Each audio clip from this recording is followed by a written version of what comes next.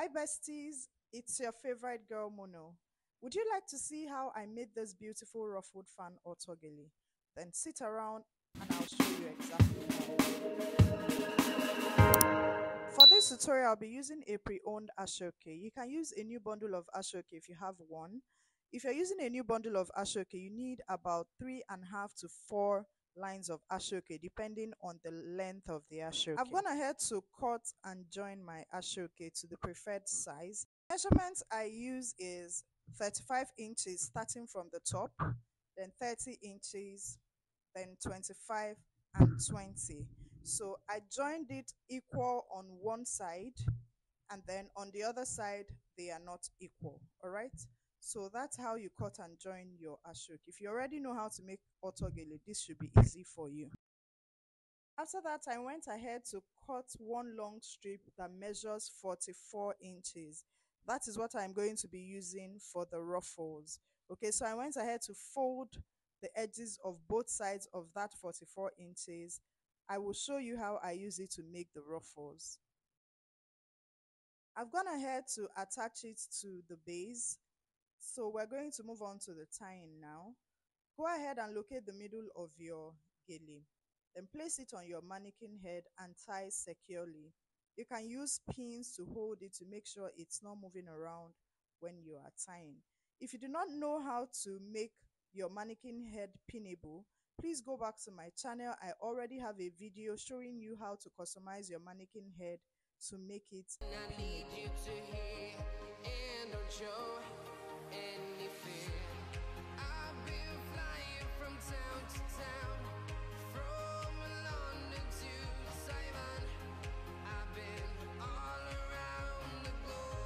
Now that I am done securing the gele to the mannequin head, it is time to begin tying. On the first line, that is the 20 inches part, I am going to make 4 round pleats. It means I am not fanning out the pleats. I'm just going to be making regular pleats on that part. After that, I am going to continue making pleats, but this time around I am going to start fanning out the pleats. If you're familiar with autogele making, I am sure that you definitely understand what I am talking about. One more thing, it is important that you know how to tie your gele, as in like tying of regular gele. I have a lot of videos on my channel that shows you how to tie gele. So for instance, this particular fan, I have a very detailed video on my channel that shows you how to tie fan gele. Knowing how to tie gele would make your journey of making autogele very easy. If you don't know how to tie gele regularly, you are going to, struggle with making autogele, because autogele is not just about sewing the gele. All right, you need to be able to tie that gele to look realistic, to look like they just tied it on your client's head. All right, so if you don't know how to tie your fan gele or any type of gele at all, please scroll through my channel. You will find amazing videos that is going to help you on this journey of making autogele. I have very detailed videos on how to tie fan gele. Okay, so moving on, I am extending the pleats that I have made to the nape of the neck, which is very important. I am doing that so that my gele form has a base, that the pleats I'm making would have a base to sit on, and then extending into the nape of the neck as I work would give me a guideline. I'll be able to visualize what I am doing, so I will know when I'm making a mistake and correct it as I go, not when I am done with everything I am doing. Okay, I will continue picking my fan pleats until I have exhausted the entire fabric. Okay, so if you notice, the fabric I'm working with is quite soft, so it's wobbly, it's not firm. Okay, so I would advise that if you want to make this style and you want it to look really nice, work with a firm fabric. This is what my customer brought in, and I had to make do with what she has. All right, if you made it this far into the video and you're not yet subscribed to the channel, why don't you consider subscribing so that you become a part of this awesome family? When you subscribe, don't forget to hit the notification bell so that you get notified every single time I upload a new video. Mark chapter 8 verse 36 says, "What shall it profit a man if he gains the whole world and lose his own soul?"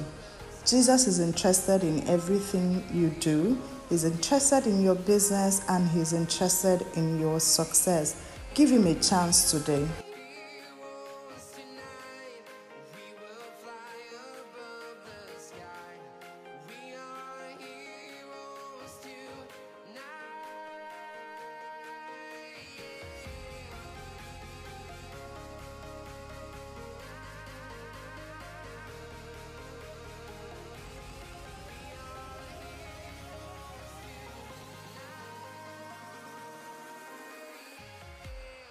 At this point, my pins couldn't hold the pleats down anymore, so I had to come in with my needle and thread and start tacking as I go along, okay? The reason this is happening is because the gele is really soft. That's the fabric I am using is very soft. If you are using a stiffer fabric, you would be able to handle it until you are done tying. But if you can't handle it, go ahead and use your needle and thread to tack as you go along. But please, before you tack, make sure that your pleats are properly positioned. Otherwise, you might have to do double work.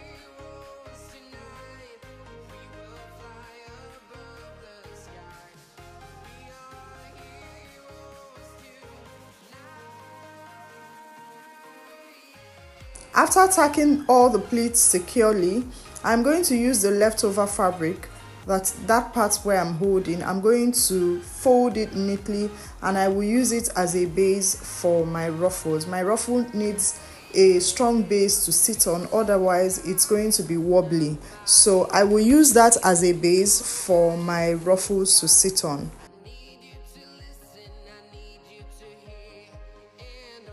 Because of how soft this fabric I'm working with is, I will make sure that this excess hand also goes to the back of the fan to an extent. It won't go all the way, but at least to an extent, it's going to go to the back so that I can help keep that fan standing. Otherwise, your fan is going to end up crumbling even before it gets to your client, okay?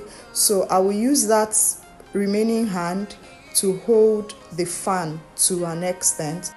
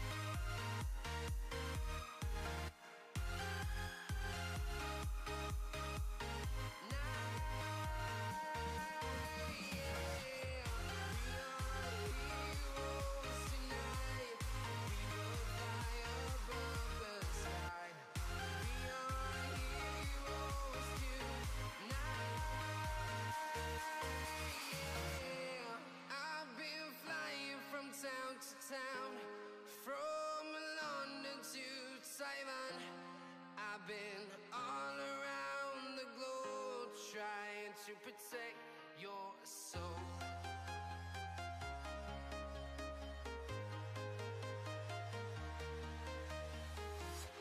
I'm walking alone, the streets are empty.